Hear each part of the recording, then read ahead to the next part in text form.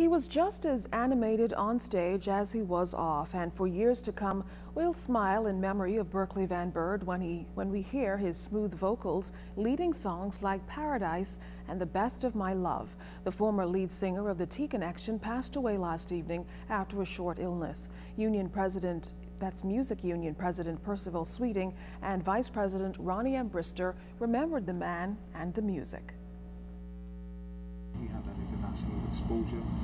He knew what he wanted.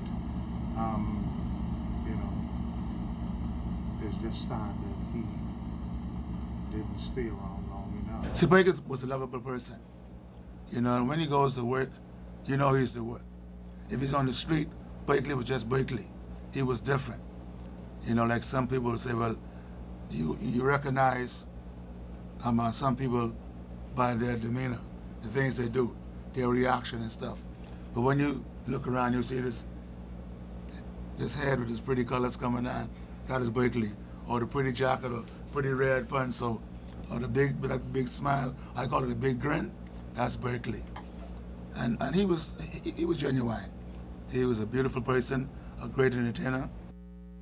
Well, Van Byrd was the lead singer and drummer with the T Connection in the 70s, the highlight of a 30-year career in music. Sweeting says the union will begin preparations for a concert in honor of Van Byrd. Last year, the T Connection held a special concert, which Van Byrd headlined. Funeral arrangements will be announced at a later date.